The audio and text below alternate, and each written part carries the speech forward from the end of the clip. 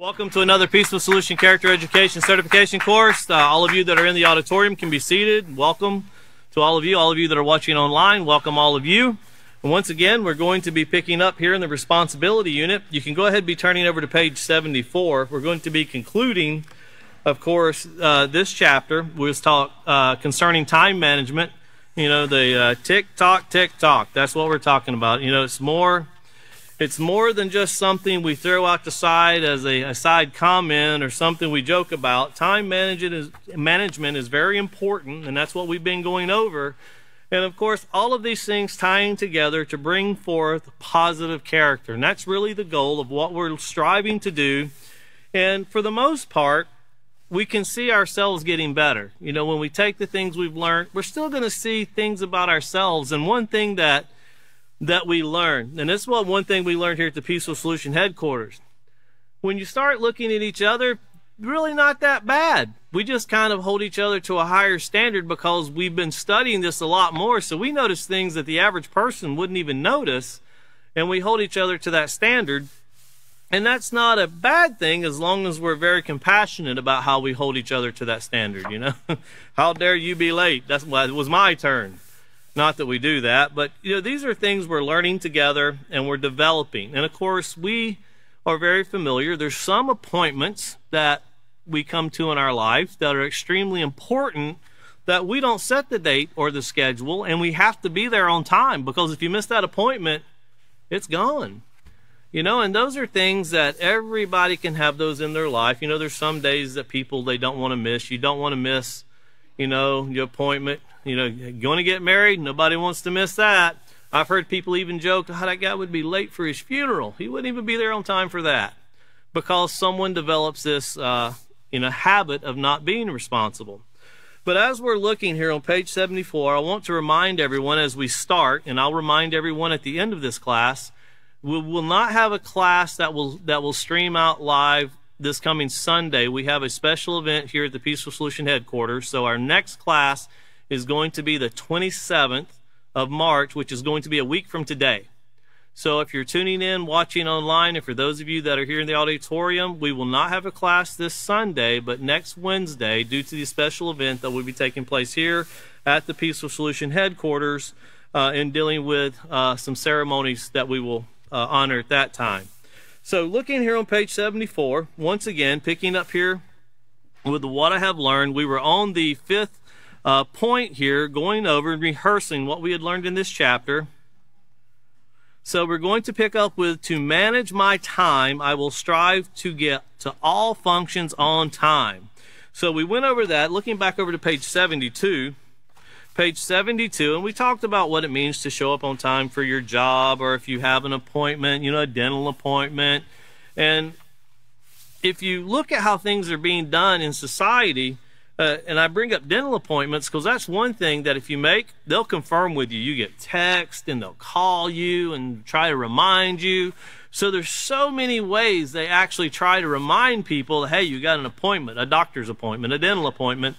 And then they tell you if you don't show up, you're going to be charged a $50 fee or a $30 fee, depending on who the physician is. Some of them are a $100 fee if you don't show up for your appointment, because they have a schedule and they have a waiting list, and they're needing people to be responsible. Well, of course, there is supposed to be something based on health, but they also have to run a business. And that's what they're doing. And of course, they have overhead they need to pay. And if your customers make appointments and don't show up, that's bad for business. You have an open time slot that, of course, you can't fill a 2 o'clock appointment at 2:05 when you realize, oh, I guess they're not showing up after all. So they charge you. So you see where you're actually charged for not being responsible. But here on page 72, in the middle of the page, you see the take the time to be organized. Using less time to fulfill your obligations leaves you with more time to do the things you want to do. Well, then the next paragraph reminded us that learning to manage time also includes getting to all appointments on time. People who are frequently late are seen as irresponsible and unreliable. Learning to be on time for events and activities, notice it demonstrates you're showing something that people can see. It demonstrates not only responsibility, but also shows respect for other people. So once again, You know, you're showing people that you respect them when you show up on time. If you show up late, you don't let them know, you give no notification, you just walk in, you know, beyond the agreed time, well, that's a form of disrespect, and you're wasting the other person's time as well.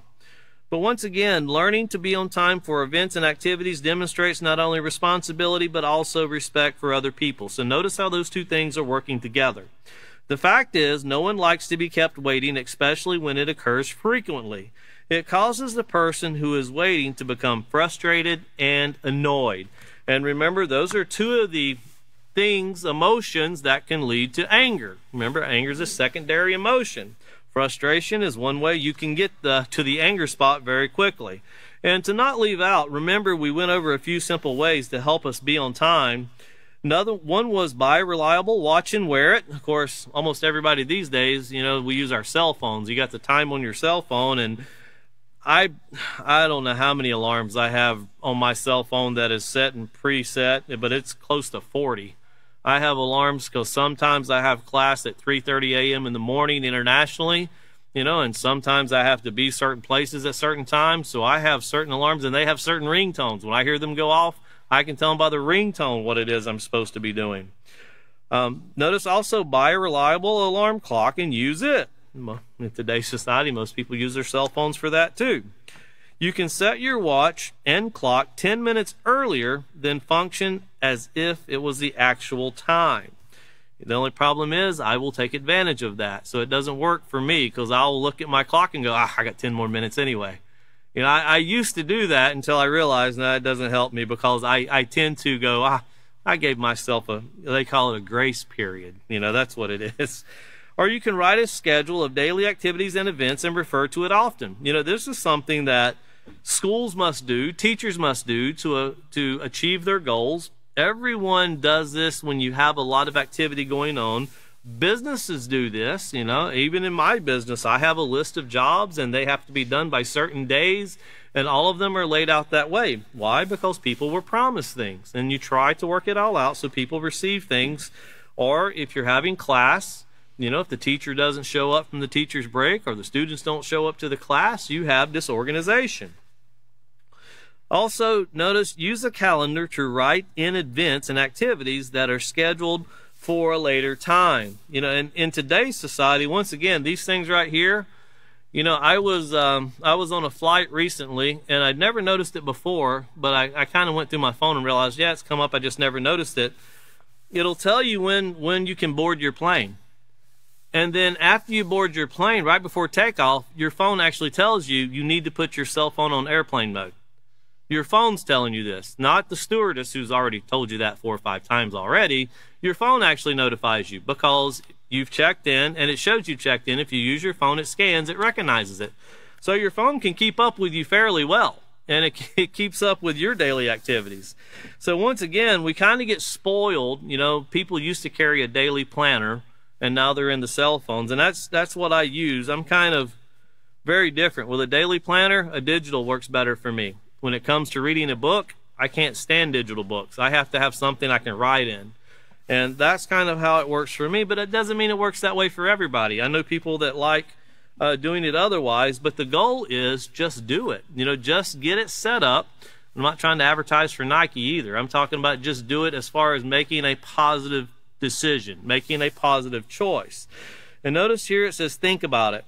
Time lost can never be regained. And when you're young, you know, when you're in high school, when you're in your 20s, 30s, sadly I know 40s now, and I know there's people here that are older than I am that can give me insight because I'm only 51. It's amazing how fast life goes by. You don't realize it until you get older. And you don't get the opportunity to go back and, I should have done this when I was 20. Well, if you're 40, you're looking 20 years back. That's over half your life ago. You know, so you talk about getting things organized. You know, it's kind of like we always use this example of buying a house for students. You know, if you want to buy a house, don't wait till you're 60 to go buy a house. Well, I can get a 30-year mortgage. Do you really want to be paying house payments when you're 90 years old? That's when you'll complete your house payments. You know, that's not the way you want to do it. and of course save. You can accomplish many things to help us, do these things. We're talking about being on time. And of course, the next one, turning back to page 74, this ties into it with what we're talking about. When we do these things, remember we talked about being organized. This was last class, and we talked about now how to manage our time to strive to get to all functions on time, and it can be any function, no matter what function it is. Specifically, we're talking about classroom settings, but even in adult settings, there's different ways you can do things to get yourself prepared to be on time. And if it's something we really want to do, we work it out. I know some young men this last season that wanted to go deer hunting. Boy, I tell you what, you'd go to get them up at 6 o'clock, and they're all sitting there on the sofa ready to go at 5:30. I mean, you didn't have to do anything.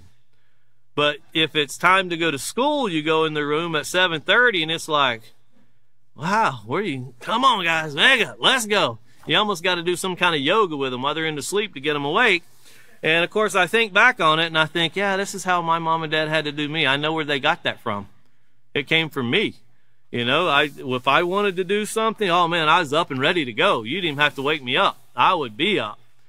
But if it was something that's just a day-to-day thing, I wouldn't get excited about it. But looking here at the next bullet point, it says, I can cut down on my stress and frustration by completing the things I need to do in a more timely fashion.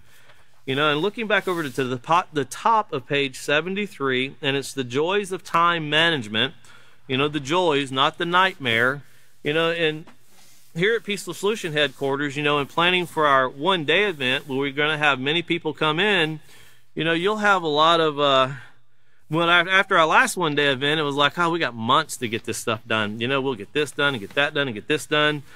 And then you realize, oh, wow, we just got like a week and a half, and we're going to have to, have all this together. And it's very thankful that we have a lot of diligent people that they start preparing. When one event's over, they immediately start preparing for the next event. And it's those people that really make, when everybody's working together, it makes the end job 1,000 times easier, probably 1,000,000 times easier, because of their diligence in putting forth effort to get these things done. But notice the joys of time management is supposed to be a joy. It gives us more time to do the things we want to do. When we talked about our needs versus wants. And whenever we manage our time, it does give us the time to do what we want to do, which should be, I'm talking in a positive way. Notice here it says on the top of page 73, when you manage your time effectively, you demonstrate that you can be relied upon and trusted by others. And that's something that is it's really worth more than its weight in gold. When somebody can look at you and they trust you and you can be trusted, because that means you've put forth a lot of hard effort, hard work to earn that trust of someone. But you can lose it fairly quickly. And that's the sad part about it, is we can do things in a very negative way, and very quickly that can disappear. But notice here it says, you then have a sense of satisfaction and accomplishment because you complete your obligations in a timely manner. And remember what we talked about with self-respect and having our mindset in a positive way. And we're not talking about being arrogant, but it is nice to know if someone says you can trust that guy. If he tells you he'll get that done and he'll be here at this time, you can trust him. And sometimes when something is overlooked and something doesn't show up, well, there's something wrong. Let's give him a reminder, a kind reminder, not a shouting and screaming and yelling, where the blank you been with my stuff, but, hey, do you remember this? Because sometimes we honestly forget things because we don't write them down. And as William was saying in one of his classes not long ago, it's just like accomplishing goals. When we want to do these things, we write them down. We set a schedule, as we talked about. Well, people who manage their time well also reduce their stress and frustration. Knowing where your belongings are, pacing yourself, and being on time can keep your day running smoothly. There's certain days that myself and other Peaceful Solution instructors, we don't know what we're doing, or we get a schedule that tells us what we're going to be doing. Sometimes we'll have classes internationally starting on Saturday. We get our schedule sent to us on a Friday night. And sometimes we're doing things up until 11, 12, even 1 o'clock in the morning, and you look at your schedule that got sent to you, and your next class is 3:30 a.m. or 4 a.m., and you didn't finish your schedule for Friday until 11 p.m. or 12 midnight, and you don't get to go, well, the 4 o'clock class will understand if I don't show up. I'll be sleepy. Don't work that way. You've got to get it done. You have to put all of these things together. And, that's why I was laughing about 6 hours sleep. I had a great teacher one time, worked with him for many years. And he told me, he was a great teacher, great teacher. And he told me, he said, in this job, all of you men, because he was our supervisor in a job that me and a lot of other men were doing for years. And he said, you need to get 6 hours sleep, minimum 6 hours. I was like, okay, I understand. And because we were so busy doing things, some of us were sleeping 2 and 3 hours, and that was it. And so I go home, I go lay down, I go to sleep, turn off, everything but my cell phone in case there's an emergency. An hour later, I get a phone call, and it's him. Where are you at? I said, well, you told me to go home and get 6 hours sleep. Well, I didn't mean consecutive 6 hours. Just make it 6 hours throughout the day. And that's, but that's the way he was too. He was that way, and he knew the author of The Peaceful Solution really well too, and he was a great example to a lot of us because he was very diligent in accomplishing tasks. And he was very timely. And he taught us that, and everything we did through the activities that group of men did was set to a schedule. I mean, down to the minute it was set to a schedule, because there were many things that we had to do that were operated 24 hours that day. And you would go 7 to 8 days, and everything was on a 24-hour schedule, and everything had to be rotated between 25, 30 guys. And everybody working together actually made it fairly easy.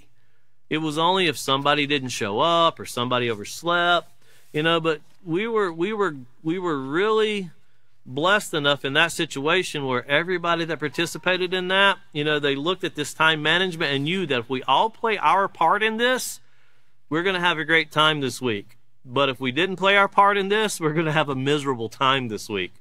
But everybody played their part, and that kept things running smoothly. And it did reduce the stress drastically, because if you'd had just 3 or 4 people not have done their part, the stress levels would have skyrocketed. It would have caused problems. And all of these things would have kind of crumbled in on themselves, because you don't stop events when they're operating. You have to keep them going. And it's the same way as when a Peaceful Solution teacher prepares to teach a class. If you know you have to teach a class, like this one starts at 5:30, it's probably best you don't start preparing at 5 o'clock or 4:30. It's best that you read over the material, the way we were taught to do it by the author of The Peaceful Solution. Read the whole chapter that week. And then again, go back and read over your material you're going to teach. And before you teach, go back and read it one more time. So before you teach it, you've read over it 3 times. To get it in your mind, just to kind of solidify it there, because these books kind of they tie in together, but it will reduce the stress. And of course, no matter how you put this together, it keeps things running smoothly. And that's what we need to concentrate on. That's what we've learned there. When we do this, everything runs much better. So going back over to page 74, once again, and looking here at the last bullet point, responsible people who manage their time successfully are trusted to be dependable. And that's at the very bottom of page 73. And once again, when we earn this trust, it's something we should find satisfaction with, as we just read. But at the bottom here, it says, learning to manage your time will not only help you now, but also in the future. As you mature, your responsibilities will increase, as will your duties and obligations. And of course, this is not just towards children. This can also be toward adults. I know a group of men that went from being responsible for some fairly important details who are now responsible for some very, very, very important details. And the age varies from like middle 30s to the middle 70s. And they can change in an instant the responsibilities to become more stressful, the way I would define it, but more, more responsibility. And it requires not only them to work together, but a whole group of people working together. And they do, you know, and it's a great example. There's many corporations you'll see do things, and many organizations you'll see. And of course, we're really you know, at the advantage of being able to work with people that have been training in the Peaceful Solution for many years, and they're able to all come together. And, you know, we're still growing. We're still learning to implement these things into our lives, because it's a long process. It's not something you do overnight. But of course, this maturity doesn't mean from 17 to 18 to 19 to 20, but it means maturity in developing positive character. And you can be 65 or 70 and still be doing that. And that's really what we're all doing, and we're working very hard to accomplish this. But notice here, we talked about how it is a fact that employers want people who are timely and who can manage their time properly. To simply put it, no one will want to pay you for just sitting around and wasting time. An employer who wants to trust that his employees are conscientious and dependable. So take the initiative by being, that's you, making the choice, putting forth the effort, us, all of us together, taking the initiative and begin putting forth these time management techniques to use in our lives. You will improve the quality of your life today and set the foundation for managing your time effectively as an adult. And remember, that foundation has to be set firmly.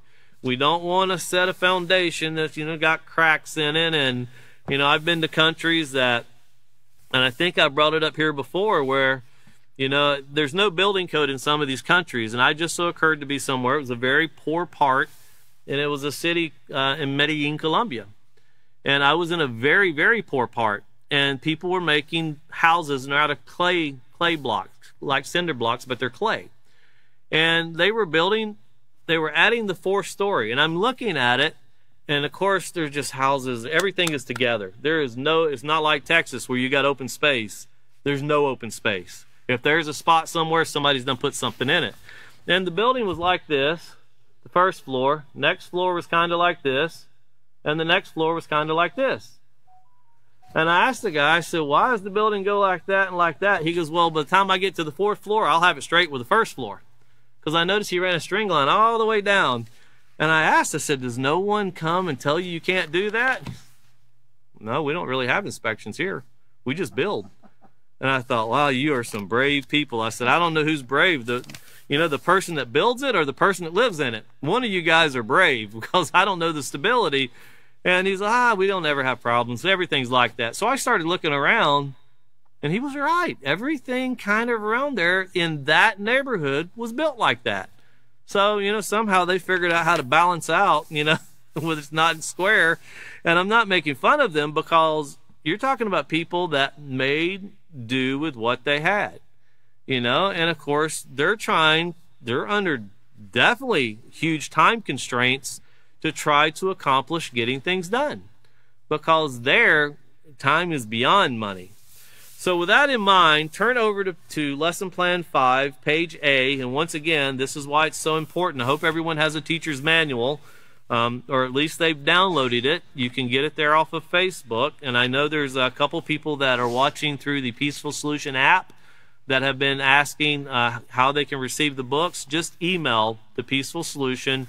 You can email at info@peacefulsolution.org, and we will send you these PDF files so you will have them.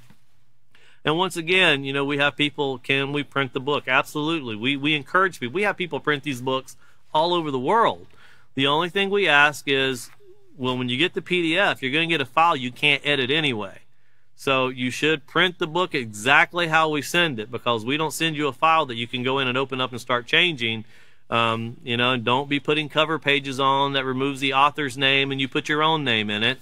I just say that because we've seen that before. You know, the author's name stays in the book. The whole book has to stay as it is. Otherwise, you could find yourself in some copyright infringement, you know, and we're not looking for that. We're just looking for education. That's what we desire to do. So, yes, you can print the books, print as many as you want to. If you need student manuals, you know, we just had a request for this from a certain country, and that lets us know things are going well, because all we sent was PDFs for teachers, and they sent back, hey, I need one for students, you know, because I need to be able to do this, this, and this. And that shows us not only are they reading it, they're studying it pretty well, because they comprehended that they need to do all these things, and they even could have a great conversation about what it is that they needed to do. And that gets us excited here at the Peaceful Solution, because our only goal is to educate, to make better choices. Educate ourselves as we're here going through these classes with other teachers,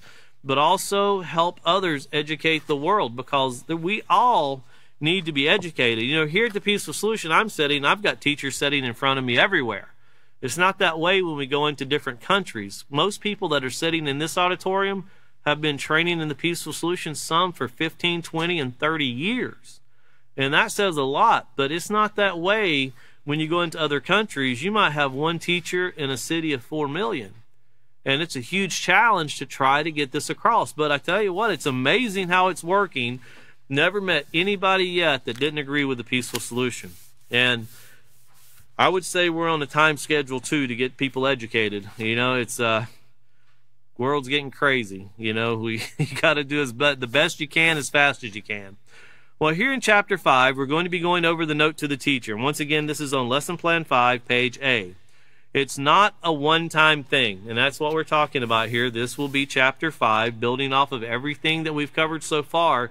And in this chapter, even in this note to the teacher, you're going to see where we're going to pull back in parts of the character unit, parts of the acceptance unit, parts of the self-control unit, the respect unit, and we're putting it all together. And in fact, you're going to see that there were things in the character unit we read that we actually put it all together in the responsibility unit. And it actually is part of the deciding factor. So here at the very beginning of the page, note to the teacher, it says, how does the progress from developing the character trait of responsibility to being a responsible person? So how does one progress? How does one advance themselves, build themselves, develop themselves? Well, what is the deciding factor? It is common knowledge that making a responsible decision once does not mean an individual is responsible. Now, I want to call you back, and due to me leaving my external hard drive in the wrong vehicle, this will be my slide for today. We'll have to go to the overhead for it. The deciding factor, I just want to show it to you. I know you're not going to be able to read it very well, but this is page 127 from the character unit, and that's for your notes. Page 127 from the character unit. It was entitled The Deciding Factor, and I want you to think about what we're talking about here: responsibility, developing responsibility. And remember, leaders, positive leaders, are responsible. Well, let me read to you once again what we covered in the character unit, page 127. It says, we are literally surrounded by leaders. In every activity, organization, town, and nation, there are leaders, regardless of whether someone is the president of an organization or the coach of a football team. Their leadership style will basically fall into one of two categories: positive or negative. Leaders, just like everyone else, can have both great and bad character and personality traits. Remember, a great personality does not guarantee a great character. Now, it went on to say that you can always tell a positive leader from a negative one by the outcome of their actions, beliefs, and ideologies. So once again, it's seeing the result of what these ideas become. Notice it also says negative leaders lack integrity. They may be selfish or lack compassion and respect for life. They usually consider only their own opinions or those who reflect their opinions. They don't exemplify to their followers the importance of achieving a positive moral character and the benefits of attaining positive goals. In many instances, negative leadership has resulted in hatred, violence, and death. Positive leaders, on the other hand, are people of integrity. They maintain and demonstrate their positive character trait or their positive moral character consistently, notice, through their beliefs, attitudes, and actions. And remember, that's what really defines a character, whether it's positive or negative. These morals that we have, whether someone believes that these morals are important or not important. It goes on to say that they motivate others to attain positive moral character traits and to strive toward excellence in all areas of their lives. In addition to this, positive leadership will result in a ripple effect that will be advantageous not only to the individual but to a society as a whole. Hence, the deciding factor between positive and negative leader is the same that decides the quality either positively or negatively of all people. And of course, that is character. It's character. And of course, we're going to be building on this character and talking about how this character, this leadership, this governing ourselves, we have to lead ourselves. And of course, we have to be taught how to do this. But that deciding factor is this morality and how much we look at these rules as important. We deem them to be important. Talking about scheduling and organization and being responsible, whether it doesn't matter if I show up 10 minutes late, or it's really important that I be 5 minutes early. And that's something that if you go to work on a job, and I'll just say this before we get into this deciding factor and about being responsible. And I want you to think about it. If you apply for a job and your job says you're supposed to be at work at 8 a.m., what time should you be walking through the door? Or what time should you be getting on the job site? 8 a.m.? Or should you be working at 8 a.m.? Some people define being on time as walking through the door. Your employer looks at it, no, I'm paying you at 8 a.m., not walking through the door at 8. No, you should be working at 8 a.m. And it's very important that we realize that if we're supposed to be working at 8 a.m., we should appear on our jobs 5 till 8, 10 till 8. When I worked in a furniture factory and we were supposed to be at work at 7 o'clock, we would strive to get there at 6:45. That would be the latest. Because you wouldn't allowed to work till 7 o'clock. They would shut off the air compression and everything because it was paid by the piece. It wasn't paid by the hour, but everybody wanted to get a head start, and they made sure you couldn't. So people were literally ready. They're standing ready to go at 7 a.m. And you can only imagine what would take place if the man who's supposed to turn the air on to the system didn't arrive at 7 a.m. You would have a lot of upset people because you're standing there not getting paid because, once again, you're not getting paid by the hour. But think about that. If you're supposed to be at work at 8 o'clock, you should get there a little early. Don't get there at 8:05 or 8:10 or 8:15. Well, you should be thankful I showed up at all. And sooner or later, the supervisor, the boss man, looks for someone that will show up at 8 o'clock. So think about that, because the deciding factor really depends on how important we look at these rules. Do we take them as, no, the rule says we're supposed to be here at this time, and we're supposed to be doing this, so therefore we should be doing it? Or do we go, it's just a suggestion. Everybody shows up late. I know I live in a small town. Rush hour is between 7:50 and 7:55 in the morning. That's rush hour. You don't want to be out on the street during rush hour. And then it mellows back down again. It's but everybody gets to where they need to go at that time, in their own time when they do that. But that's rush hour in the town I live in. But here, continuing on, it says, once again, the decision to be accountable in all aspects of life. And once again, we talked about accountability and being responsible for what we do. Not looking at everyone else, but being accountable. Remember, accountability starts with ourselves, and that's what we discussed.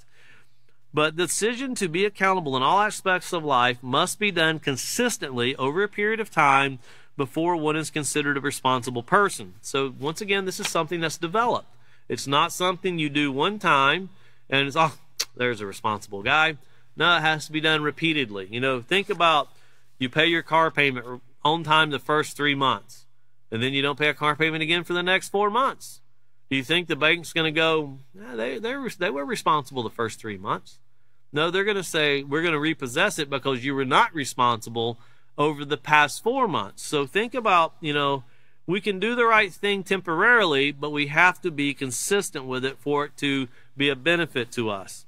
It says, this is an important fact to teach children. It is vital that children understand that they cannot be inconsistent in making responsible decisions, for even one irresponsible choice can change the outcome of their lives. And with a child, you speak of doing homework, getting your homework done, making sure you get it to school, turn it in, something simple as brushing your teeth, trying to prevent, you can't always prevent cavities from coming. Some of these things are hereditary, as we talked about in the beginning of the Peaceful Solution. But if you've ever noticed, what do you do if you have a dental appointment? What is the first thing you do? I got a dental appointment at 2 o'clock, or the last thing you do. What do you do? You go in there and you just, You brush your teeth like you haven't brushed them in 10 years because you want the dentist to think, oh, my teeth are clean. But I had a dentist tell me one time they were laughing about certain things. And they said, you know, one thing that being a dentist, most people come in here with the freshest breath and they'll brush. And we always can tell they did it because their gums will be bleeding. They brush so hard. They just scrubbed and scrubbed. And they said what they don't realize is all the problems they have in their mouth, we can tell took place over the last year, 2 years, 5 years, 10 years. So it doesn't do anything but give them fresh breath when they scrub their teeth like that. And it damages their gums a little bit too. But we all think, oh, we got to, brush and floss. I haven't flossed in 5 years, so let me floss. You know, but these are things where we try to make somebody think we're going because of a problem, but we want the dentist to think, hey, I was responsible the whole time. It just occurred in my mouth that way. When it doesn't, it kind of takes, and it can be many different factors that go into that, but that's one time where people want to look responsible when they really wouldn't be responsible in some cases. Not in all cases, in some cases. You know, and of course, children have to be taught at a young age hygiene, you know, especially when they get into their middle, 13, 14, 15 years of old. They have to be taught how to be responsible, and use products to help themselves, and I know everybody thinks that, oh, not me. I don't need that stuff. I'll never smell that way.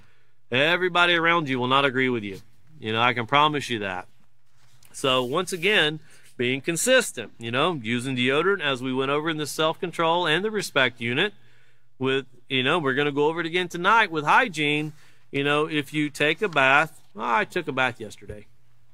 When's the next time you're going to, 3 or 4 days from now, I'll take another bath. Well, great. What about deodorant? I put it on last week. I try not to wash too much. It carries on, And no, that doesn't work that way, and we have to remember to be respectful of others. It's extremely important. And I also know, just to bring this up, I know there are some cultures that do not believe in using deodorant. And if you were to go to a certain country that didn't practice using deodorant, what do you think the respectful and responsible thing would be to do? To go in and tell everybody, you guys stink, you should be doing this.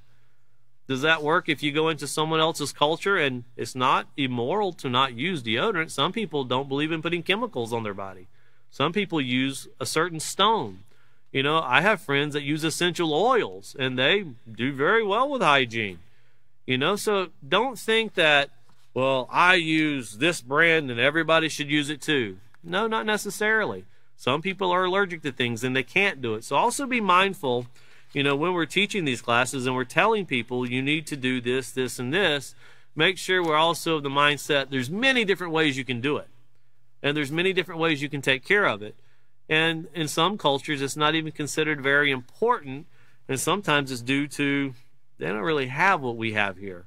Sometimes the culture itself doesn't have certain things.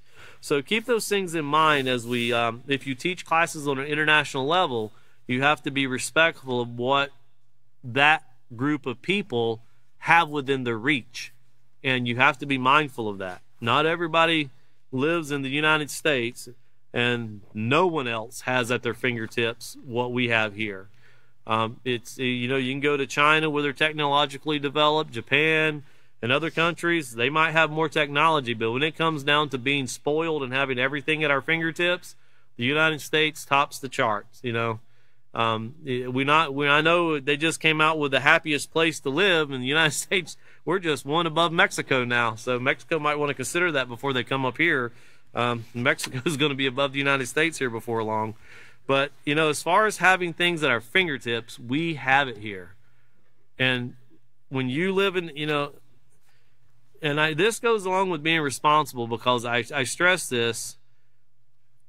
When you have as much as we have here at our disposal, and you might not think you don't have much, I can promise you, if you think you don't have much, get with me on a Saturday morning, and I will introduce you to groups of people that would love to have what little you have. They would feel like they've won the lottery because they have nothing. We've seen in a report here not long ago, people in Haiti eating mud pies. Why? Because they need something to fill their guts. They have nothing else.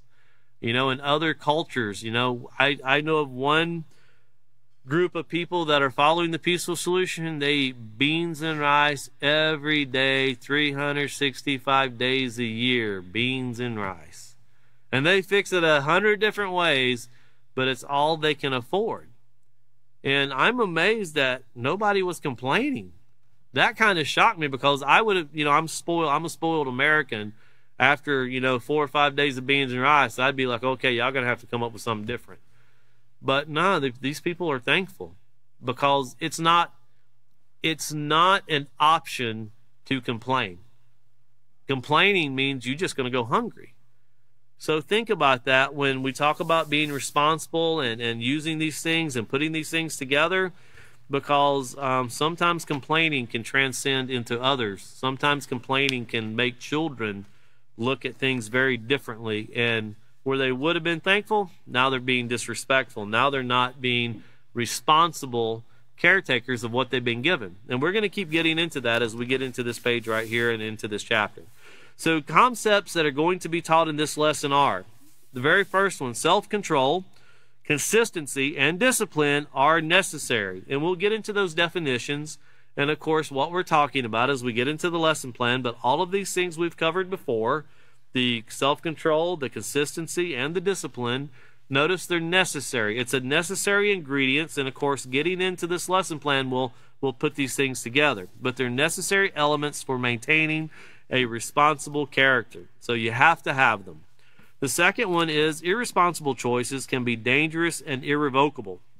And if you don't have it there, write down, remember, and this is just one part of this book, pages between 49 and 59. We went over the heart of the matter. We talked about conformity and the peer pressure, the effect of drug, alcohol abuse, the effects of being promiscuous and going out and contracting these diseases that are just skyrocketing right now, whether it be syphilis in the United States, gonorrhea in Europe. Almost every country you see, these things are skyrocketing, and everybody likes to blame COVID for everything. I don't care what it is. The results of COVID, because we were all put together in a very, compact area, that hasn't been that way in a few years. So there comes a time where we have to quit blaming COVID and start realizing, no, gonorrhea and syphilis spread because we do that, because of choices we're making, because of the lack of self-control and the lack of being responsible. When you see disease spreading, and it is irrevocable, you get certain STDs, there's nothing that's going to get rid of it. And think about that. We've covered these things in detail on microscopic levels and how things operate.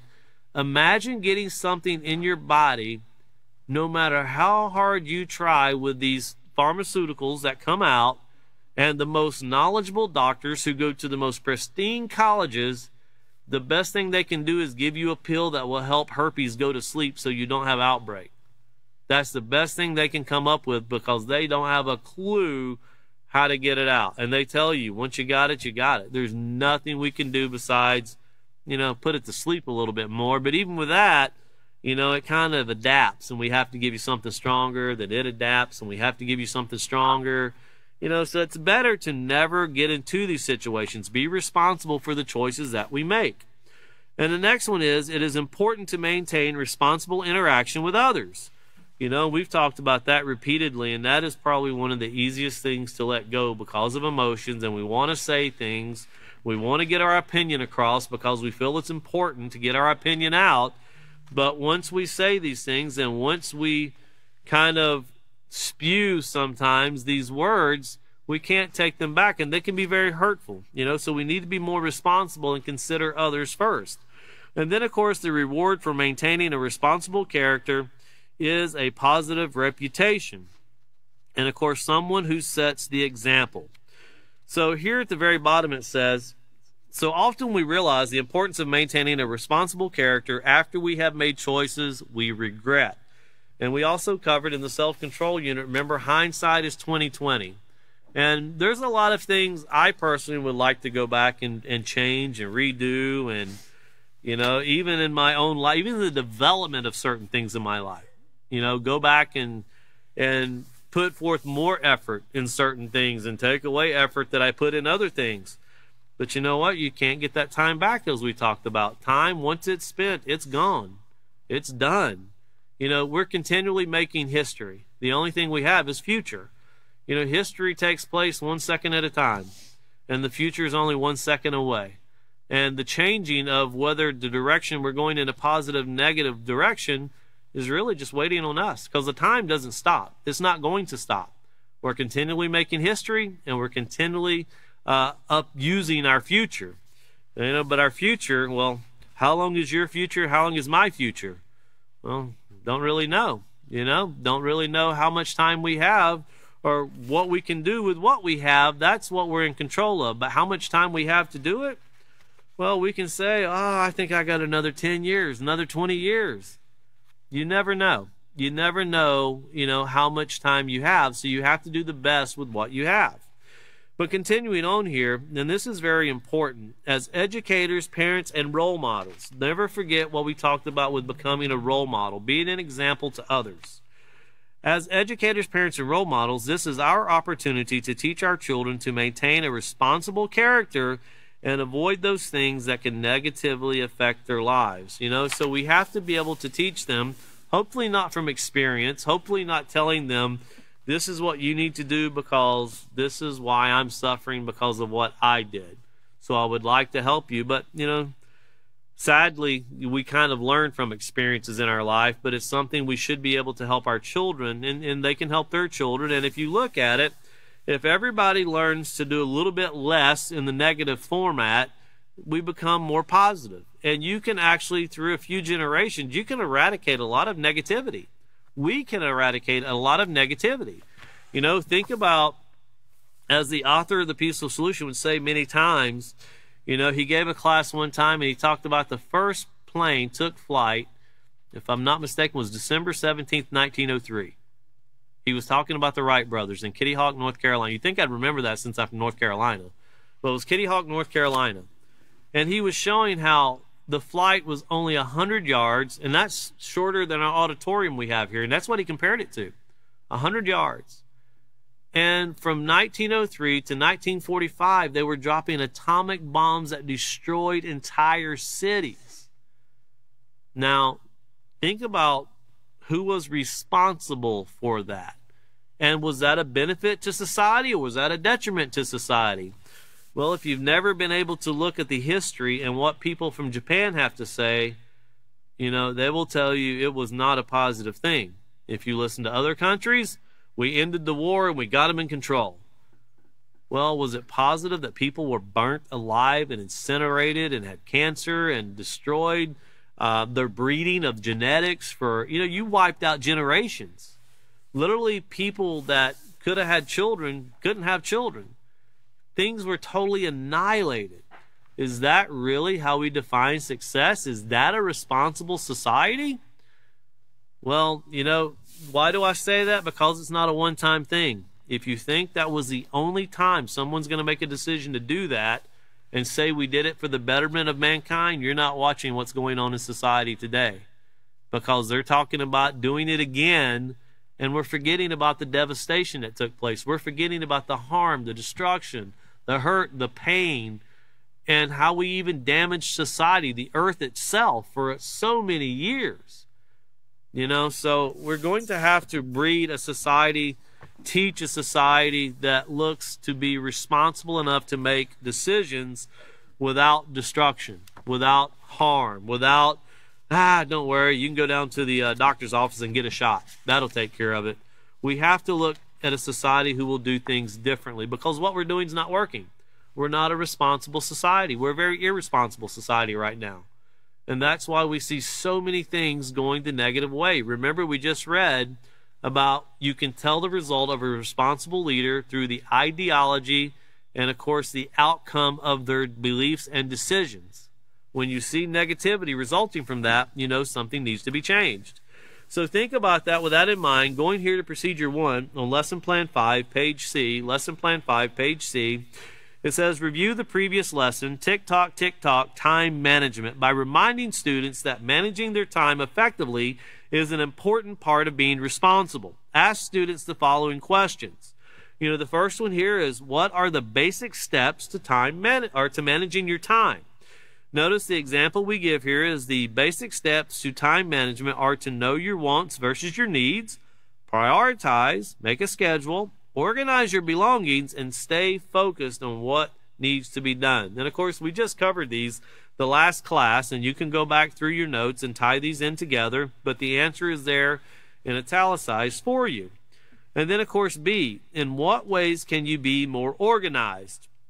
Well, these answers are going to vary because each individual has different lives and are going to have different kind of environments within their own life. Households, what I'm speaking of. But answers might vary, but should include. So these are some very basic ingredients that should be present here.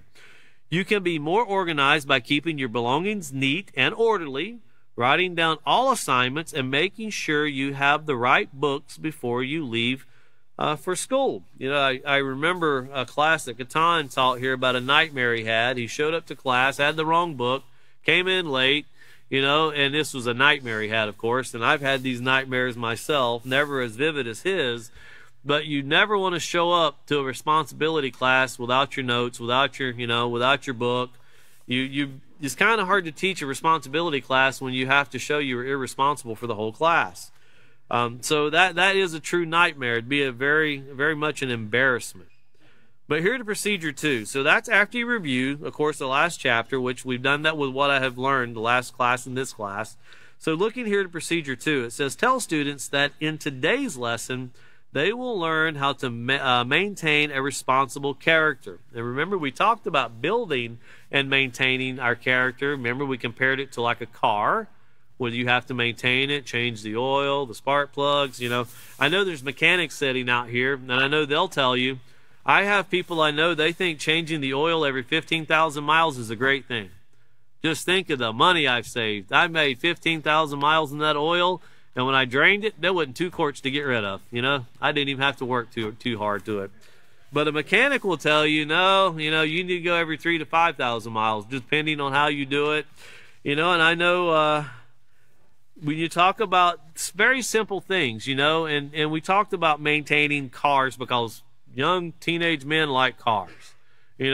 Girls, they like different things, and they talk about maintaining their hair, their skin and other things. But all of these things, and we're going to get into it in this chapter, where maintaining these things, no matter whether you're a boy or a girl, they require care. They require basic maintenance. You have to look at them and watch over them and take care of how you're treating them. Well, it's just like, I had a mechanic here who's in this class right now was telling me, like air filter, people think when you get those things, you take them out and you beat them and you shake all the dust out of them and throw them back in, and you just do that. Instead of spending money for another air filter, I just keep beating it out. He said, eventually you can't beat it out. It's full because we have kludgy dust and everything else around here. And, they say, this is just a big air pump. You have to get air through it for it to work. And these are things that if you don't know that a motor is just a big air pump, you don't realize, hey, if you don't get air into this thing, you're going to suffocate it. You're going to cause a lot of pressure to build up. Something's got to break. It can't go on forever. But, when I had somebody explain it to me, it made a lot of sense to me. And until they explained that to me, I didn't realize it. And from that day forward, I made sure, to try to be responsible for that. But here we're going to learn this maintaining a responsible character, not just in automotive, but, in general. It says, have students turn to page 77 of their handbooks and read the introduction. Guide class discussion by asking what are some other things not mentioned in the text that must be maintained. So we're going to test them a little bit. We're not going to, repeat what you've just learned or repeat after me. No, what are some other things? And they can pull back through the previous books what we've talked about, and that's very important that they are pulling back what we went over. Notice you see here that the answers might vary, but they can include a car because the oil must be changed, and the engine tuned periodically, a house because repairs must be done and the house must be cleaned on a regular basis, the lawn because the grass must be mowed and watered. So here we're going to turn over. Let's turn over to page 77 here in procedure 2. So here on page 77, introductory to the chapter. And at the very top it says, being responsible is something you must practice and work at. And don't forget, you know, the making of a VIP, this practice, practice, practice. You know, once again, I have page 73 of the character unit written all through my books, because that's where you find the making of a VIP, where we talk about how practice, practice, practice creates things and makes it a habit. And the reason I done that, because the author of the Peaceful Solution, he said one time in a speech, it was February of 2001, and we had an international conference here. We had people from all around the world. This auditorium was packed full of people. And in the speech he gave, I remind you, February of 2001, he was telling everybody that if we didn't make changes and become responsible citizens in our society, we were going to start seeing some very devastating things take place because of hatred, violence, and aggression. And it wasn't, what, 8 months later, 9 months later, we've seen September 11th because of hatred, violence, aggression, and the lack of respect that was being shown. You know, but he also brought up and showed how mankind, we learn through repetition. We have to learn through hearing things over and over and over, just like when we learn our ABCs, when we learn many different things. You have to practice, and the more we practice, the better we become. Whether you're learning to play a musical instrument, whether you're learning to do a certain task, develop an ability to do a work trade, it takes practice. It becomes becoming knowledgeable. And of course, remember that when we apply that knowledge that we've learned, then we're showing wisdom. And I'm speaking of positive. I'm not saying, you know, you learn how to cook crystal meth and now you're selling it on the street corner. That's not wisdom. Wisdom only comes with positive things and the effects that it has on society. So chapter 5 here, it's not a one-time thing. Introduction. Most things in life need consistent care and attention in order for their value to be retained. Think about it. You don't have to think about it. Don't you, let me try here again. I should think about it. Don't you have to take care of your belongings? So that's a question. You're pondering a question to others. You know, and think about this as you're doing this. This is something that is it's a fact that to me it's kind of a miraculous thing. You can have a house and people live in it and it tends to go fairly well. But if you leave a house empty, for some reason the house just starts falling apart on its own, it seems like. And I've asked people that are in real estate, why do houses, and you can build a brand new house, and all of a sudden it just starts crumbling on itself. Why do things that are not inhabited start just falling apart? And, you know, I had a person in the real estate, he was a real estate agent. He said, you know, that's one of life's greatest mysteries with houses. You know, setting by itself for 6 months or a year, nah. But if you let a house set for 5 or 10 years, you get all kinds of problems that take place. You know, and our bodies and our minds are the same way. If we continually educate ourselves a little every day in the right direction, we maintain that. We're doing fairly well.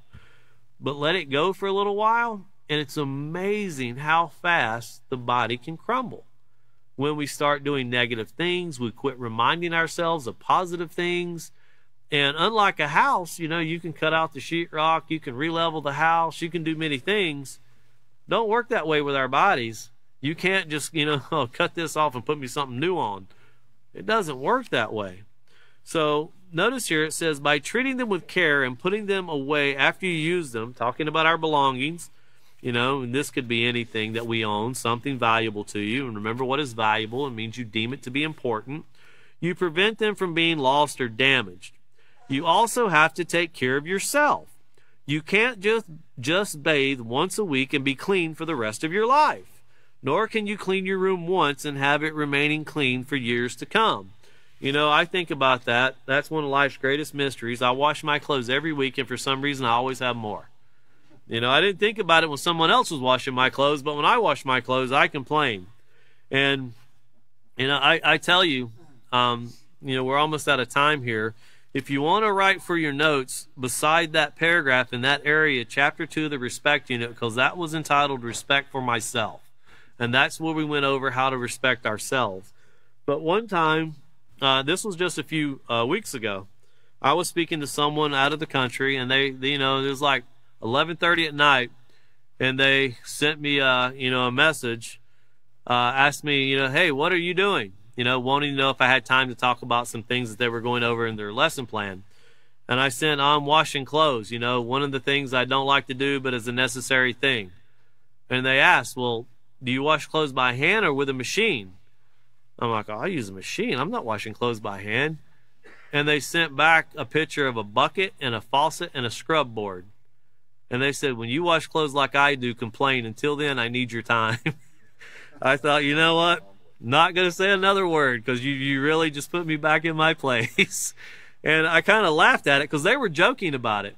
And they said, it would be a dream if I had a washing machine. I cannot imagine just throwing my clothes in something, turning a button, and walking away. For them, that's something that just doesn't seem there. And here, there's some people here have washing machines. There's some people that don't. I know people here that prefer to wash their clothes by hand. But you know what? You tend to think about what people go through just to maintain this responsibility of taking care of themselves. Because washboards are something that are still used here in the United States. I know people here that live in our community that use washboards. They prefer it. Some people do it because it's the only thing available, but they still do it. And they make sure they adhere to that. So we're going to pick up. I'm going to stop right here. David's going to pick up. And remember, the class will be a week from today. And he'll go back starting with this introduction, but he'll go back through starting with consistency and what it means to take care of something. So mark your calendars, get your schedules ready. No class this Sunday. The Peaceful Solution is going to have a special event here, so we won't have any streaming classes. But 1 week from today, March 27th, 5:30, we're going to have class that day. We're going to pick up on page 77 here in Procedure 2, or Procedure 3, excuse me. Oh, no, Procedure 2. Procedure 2 on that day. So thank you once again for joining us.